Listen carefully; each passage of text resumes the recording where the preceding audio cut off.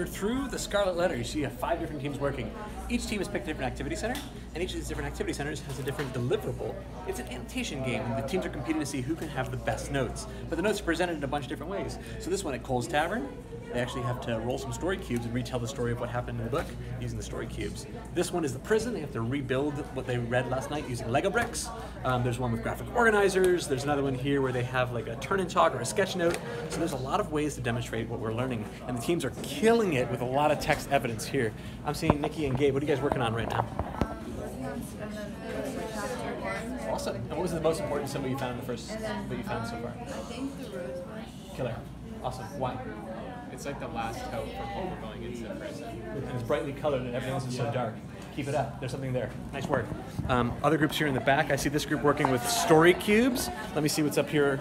Emma, you feeling better about your story cubes? You had Batman story cubes. You had to tell the story of what happened last night in the book. What was the easiest one to use here? Probably this one because it starts off by saying about colonies or maybe It's like a city. Nice. Keep it up. Keep it up. Keep it up. I see groups here in the back.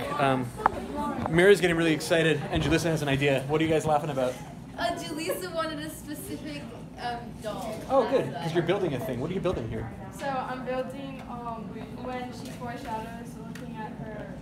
Oh wait, sorry. When she Remembers. her earlier life flashes through her mind and she sees her dad and her mom. So that's our main character, Hester Yes. Prynne, and that flashback is like the other heads there. You taking Yes. pictures of that and putting it in the Google slide deck? Yes. You working on the Google slides? Yep.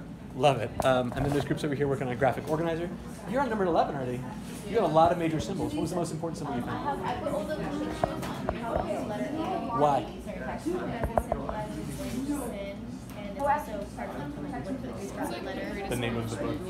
Excellent. We're going to get right back at it more later. Let's keep it up.